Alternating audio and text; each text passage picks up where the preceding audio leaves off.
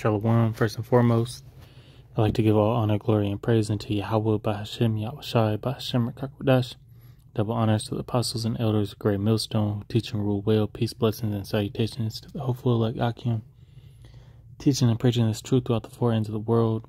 Shalom to the elect of Israel, the Bayashah Dawadah, the house of David.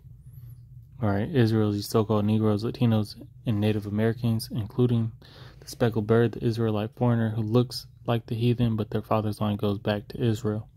Alright, this is the brother Karatza of Men of Valor, Las Vegas Camp, back with another lesson through the willpower and spirit of Yahweh Shemi Shai. Lord willing, it be edifying.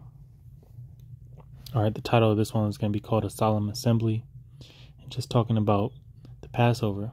Alright, the Passover is supposed to be a solemn assembly. Solemn meaning serious, sacred. Okay. It's not, as the apostles have said, a party Passover or a lamb and wine dinner, okay? Or just a lamb dinner, So, what the Passover is a festival, a feast, a high holy day, in remembrance of our exodus, the Israelite exodus from Egypt, okay? That night, all right, and it began the exodus. That night, judgment was set out by Yahweh Shemi Shai, all right, to kill the firstborn of every man and beast that didn't have the mark upon the door, all right. That blood, that lamb's blood, upon their door. And judgment was sent out that night, okay? And as we've seen in previous Passovers, things start to turn up. And we're waiting on Yahweh to send Yahweh Shai back again, all right, to deliver his people once again, all right, from this captivity in America, aka Babylon the Great, as it says in the book of Baruch, that we are yet this day in our captivity, okay? And this year being deemed by Apostle Tahar the hopeful year that all prophecies come to pass, all right? We know we're in very serious times according to prophecy. Okay, so this is Ecclesiastes 7:2. It says, "It is better to go to the house of mourning than to go to the house of feasting, for that is the end of all men, and the living relays it to his heart. Sorrow is better than laughter, for by the sadness of the countenance the heart is made better. The heart of the wise is in the house of mourning, but the heart of fools is in the house of mirth." All right, and this is just a quick scripture to get in that mindset of the times we're in. Okay, because we're not supposed to be in mirth. All right. It says that the scriptures say that we will put on our sackcloth of mourning. Okay. And so it's not a time to be celebrating, and this is a solemn assembly. Okay. And pretty much what the scripture means is that when you're in the mindset of mirth, all right, you're not readying your mind, all right, you're not preparing for nothing, you're relaxed. Okay. What does it say in the scriptures? To walk circumspectly, all right, redeeming the times because the days are evil. Okay. So that was just a quick point I wanted to make out before getting into this lesson. All right. And Passover is a day of heavy judgment, a night. All right. This is Leviticus 23 in verse 5. It says, "In the 14th day of the first month, at even is the Lord's Passover." Okay. So the first month of the year, and the 14th day, which falls on this Sunday. All right. March 5th Eve. Okay. And then it'll end the following Sunday. All right. Well, it will end the following Monday night. So the Passover starts March 5th Eve to Monday Eve. Okay. Then it'll end, be complete on that Monday Eve. Okay. The following Monday Eve. All right. Because that's how the Sabbath is kept from sundown to sundown. All right. So continuing on in verse 6, it says, and on the 15th day of the same month is the Feast of Unleavened Bread. And the Feast of Unleavened Bread, is another name for the Passover. All right. And it's kept, alongside the Passover. It says 7 days you must eat unleavened bread. All right. And we'll say the reasoning behind that, all right, for another lesson. Okay, so the moon, this is Sirach 43:6. The moon was, serves a purpose, moon meaning month, okay, and the new moon signifies a new month, okay. But it serves a purpose also for a sign of a feast. This is Sirach 43 and verse 6. It says, he made the moon also to serve in her season for a declaration of times and a sign of the world. Okay, so you have different types of moons, which are signs, from Yahweh Shemi Ashai. All right. For example, a blood moon. Okay. Or certain eclipses, okay, that only happen once, once in they don't happen often. All right. This is verse 7. From the moon is a sign of feast, a light that decreases in her perfection. So, going back to Leviticus, it says it's a sign of feast, but in Leviticus it said, the 14th day of the month, okay, it's when the Passover is, the first month. So we would know when the new moon was, that's also coincides with the Sabbath day, okay. But 14 days after, which still falls on a Sabbath day. All right. And that day being, that moon also being the indicator of a feast. Okay. Using the moon to figure out when the high holy day is. All right. This is Leviticus 23:7. It says, in the first day ye shall have a holy convocation. Ye shall do no servile work. Well, we know holy means separate. Okay.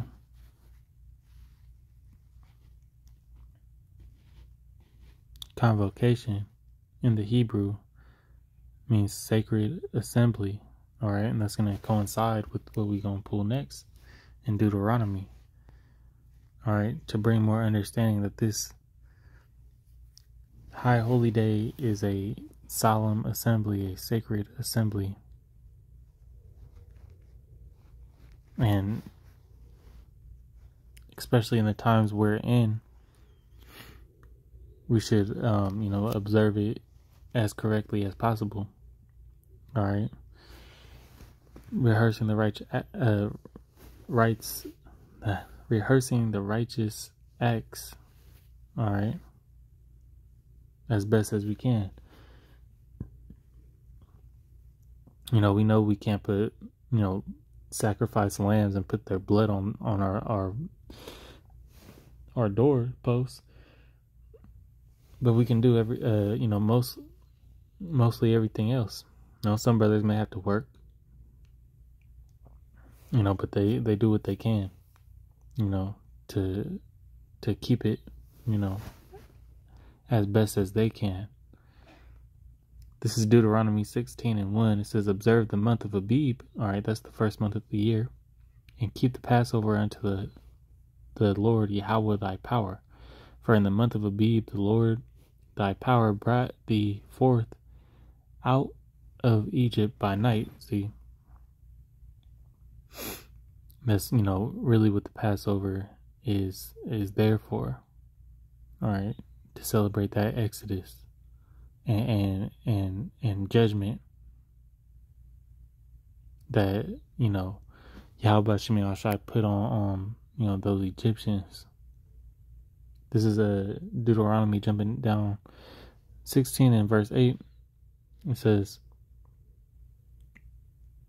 6 days thou shalt eat unleavened bread, and on the 7th day shall be a solemn assembly to the Lord thy power. Thou shalt do no work therein. So let's go into that word solemn.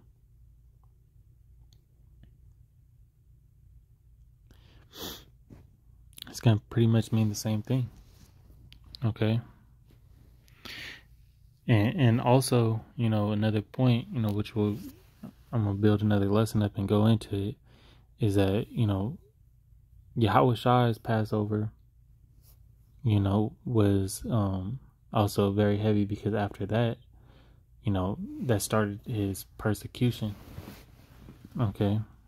That started his that led to his crucifixion. Right. That same night was when he was rounded up. All right. So, Saki, let me go back real quick. So, solemn, in the Hebrew, going down, it's a sacred or festive meeting. It means sacred. Okay, correlating with that holy convocation. All right. It says to restrain, retain, close up, shut. So it's not to be put on display. All right. It's supposed to be done in closed doors. All right. It was that scripture that says many are called but few are chosen. All right. This is only for the elect. All right. And there's another one, in 1 Corinthians.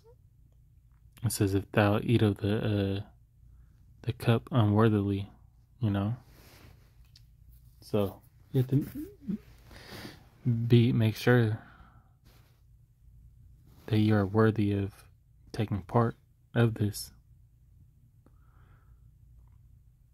All right. That was pretty much it. I'm gonna grab this one last scripture in Exodus. I'm gonna get Exodus 20 just to further prove that this, isn't a Passover party, man. It's just it's a ceremony. This feast is, just of a heavy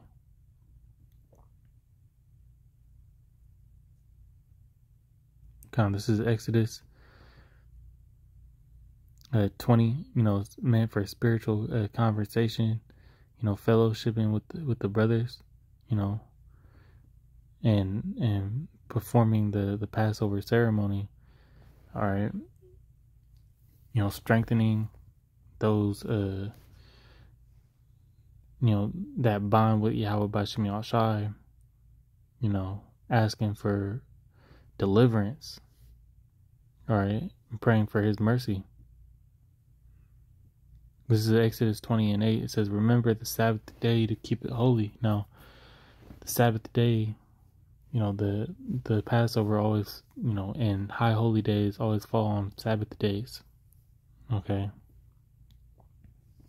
And this is in the law, that we keep it holy, keep the Sabbath day holy. That's why I said on the first, as we read in Leviticus, it says the first day is a holy convocation. And then, as we read in Deuteronomy, it says the 7th day, all right, is a solemn assembly. Okay, because both of those days fall on the Sabbath day, and that is a day of rest. Sabbath, Shabbat, meaning rest. Okay.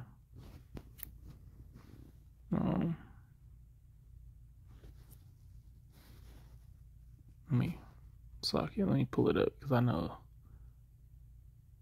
See, I had to go into the root word, but there it is: to cease, desist, rest. All right. So it's important that we keep those ordinances. Let's grab one more.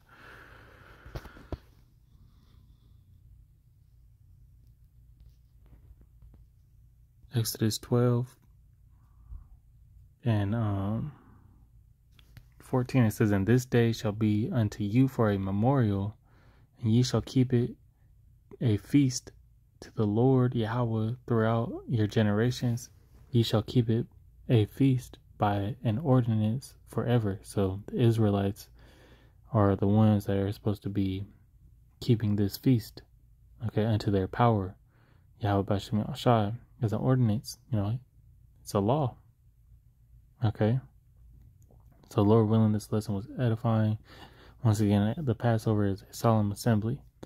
All right. Until the next time, I'm going to give all honor, glory, and praise unto Yahweh, Ba'ashem Yahushai, Ba'ashem Rakakwadash. All right. Shalom, Kwam Yasharalo, Wa'abal.